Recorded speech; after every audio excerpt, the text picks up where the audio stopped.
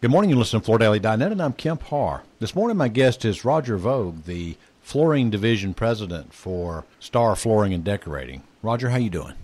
I'm just great today. You're going to be retiring pretty soon, and I thought it'd be good to talk to you and get a little bit of your reflection on your career in the business. You've been 33 years at Star, and out of those 33 years, you spent 21 years focused in flooring, right? That'd be correct. I know you from coming to the NFA meeting because Star is part of the NFA. I guess start at the end for a second. Tell us why you're retiring. Well, I think it's just time to move on to other things. You know, I have no intentions of retiring, and I still want to contribute. I have other goals I want to accomplish, but I've had a long run, a 43-year total career. It's been a demanding career and a joy. The time is right. I need to get back to Wichita, particularly for my wife of 44 years. We have 5 grandkids, 3 children in Wichita.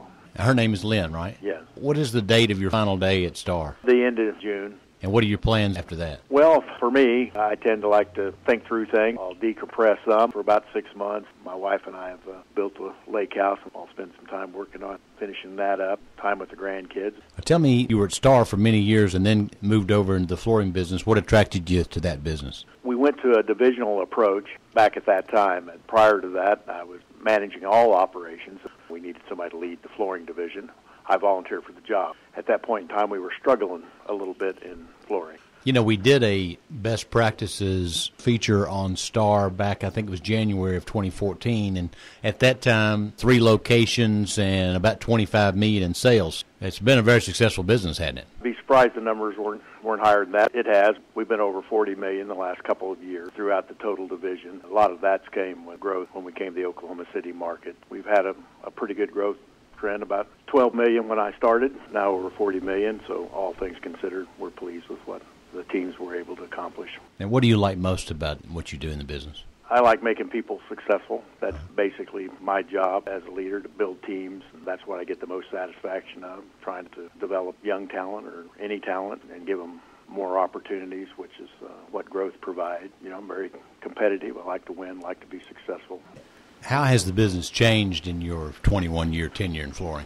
There's been a few major product trend changes that have came through in my time. The move to hard surface, the introduction of laminate, and some of those things for us in Oklahoma City, you know, plank wood floor tiles has, you know, dramatically changed our product mix. Some of the challenges have been the same from day one and continue today, and are things the industry, you know, continues to deal with. I elected to narrow our focus to the installed sale, try to become an expert in adding value to products. As you know, in the flooring business, anybody has access to the same products Star has, so we add value through the services we provide by our people. You know, installation is the most difficult part of the business, so that's one reason to be there. If it was easy, anybody could do it. Does that mean you don't sell DIY products? We really don't. Yeah. If we do, it's by accident. That's pretty much through all of our segments, whether it's retail, builder, or commercial. Yeah, one of the key things that you guys do, call it Kaizen, that process of asking after the job is finished about satisfaction, right?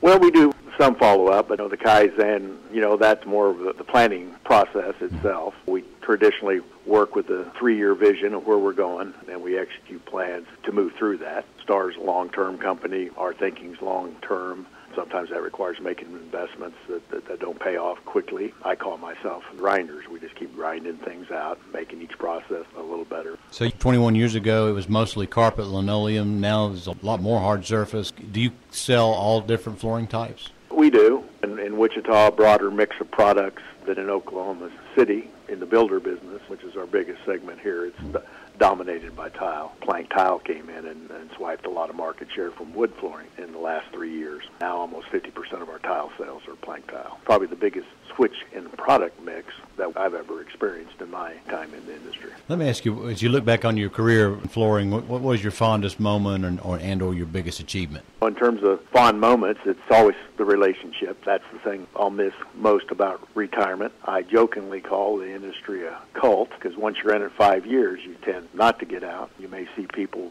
with a different logo on their shirt, but you build long-term relationships. The NFA is a great example of that. I've attended those meetings for 21 years, and so members become more than members. They become friends. How many team members do you have at Star that are focused in the flooring business? Our installers are all tradesmen, but we would be close to 100.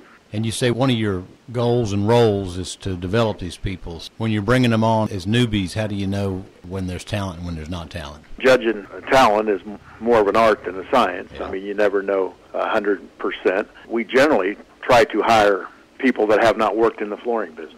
Okay. It might be surprising because we go about things in our structure a little different. If you're just looking for the raw talents, we do some profiling of people in terms of what their personality style might be. You know, the toughest thing that you can't judge in an interview as well is character. You know, without strong character, you can't be a solid employee or a great teammate. We very much work in a team environment, and so you got to be not only talented, but you got to be a great teammate. We have a culture of keeping people long-term. That's part of the Star tradition. You actually shifted from a commission-type structure to a base and bonus structure, didn't you? We're heavy in that. The retail, we've gone both ways, moving more back to a commission structure. There's some negative sides to commission selling. We try to compensate that, so it's more a combination of base and incentive compensation, maybe on sales and gross margin. So as you think about the flooring business and where it's headed, do you have any concerns? What's your outlook for the flooring business?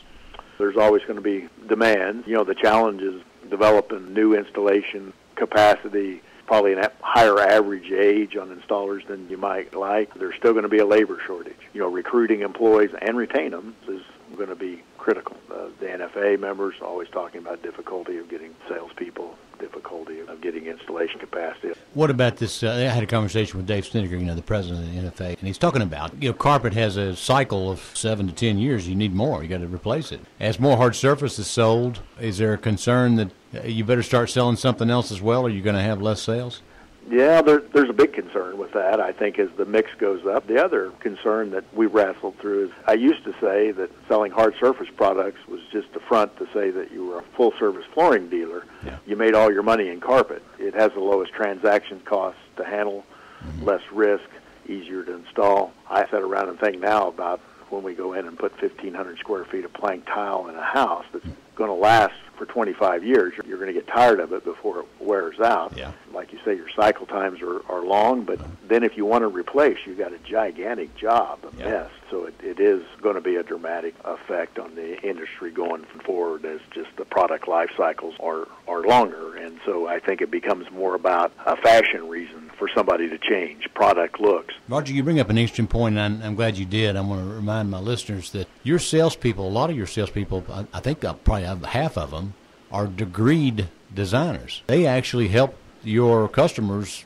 do the design work, and they sell a fashion product, don't they? They do, and not as many degreed ones on one retail sale floor that we do, but in the builder business, we pretty much use degreed designers. You can't get that at the home center, can you? Well, one way we differentiate the concept that we've worked on for a long time is to have experts in each role, a master of one aspect of it as opposed to a jack of all trades. Roger, businesses generally like to grow on a year-over-year basis. You feel like that Star's got the potential to continue to grow in the flooring business? It all depends. I think in many ways we're very established in the Wichita market. In the builder segment in Oklahoma City, we're very well established. In all cases, we've cut a pretty wide swath in terms of our market share. And so as that goes up, it becomes more difficult to keep the growth rates up. So you're either got to get into new product offerings, new product lines, or go to new market. In Oklahoma City, we're new in the commercial business. We have a lot of upside potential there. But the days in Wichita or Oklahoma City where you could grow 25 or 30% in a year because you didn't have much business when you started. I call it more ducks flying. Once you have more customers to shoot at, once your market shares go up, it gets a little more difficult to grow rapidly. Do you kind of wish some of the suppliers would be, like you said a minute ago, instead of jack of all trade, masters at one? At times, I think one of my concepts is the value of focus, and that's in terms of setting your priorities and what you want to become. I tell the team, if you don't care where you're going, about any road will get you there. If you got a destination you want to arrive at, then you're going to have a vision for how you're going to get there and plans to get there. Well, as we wrap this up, Roger, you got any advice to people who are coming in behind you? Working on your culture so you have a culture that people enjoy working in, that customers can sense when they come in. I think the generational things are realities too. Us baby boomers are leaving the workforce. They're going to have less and less impact going forward. It's more of a quick turnaround society now. You may think about buying flooring for 4 years, but when you make up your mind that you're ready to do it, you want to do it quickly. Is that cycle time changed with the generational shift? Yeah, they're used to going online, shopping online, Yeah. making things happen much fast. quicker, whether it's games kids play, everything's sped up in my view. But in terms of the flooring industry, it's been a real joy, and like I say, a lot of long-term relationships out at it. What are you and Lynn going to do out on the lake? I'll pull the grandkids around a lot on tubes and Okay. water skis, and those kind of things. I love just sitting on the deck in nature. Faith's an important part of my life, and I always feel closest to my maker when I'm in nature. How about that? Well, Roger, thanks for spending time with us, and we're going to miss you in the business and at the NFA meetings. Again, been talking to Roger Voge, the Flooring Division President with Star Flooring and Decorating, and you've been listening to Kemp Harr and FloorDaily.net.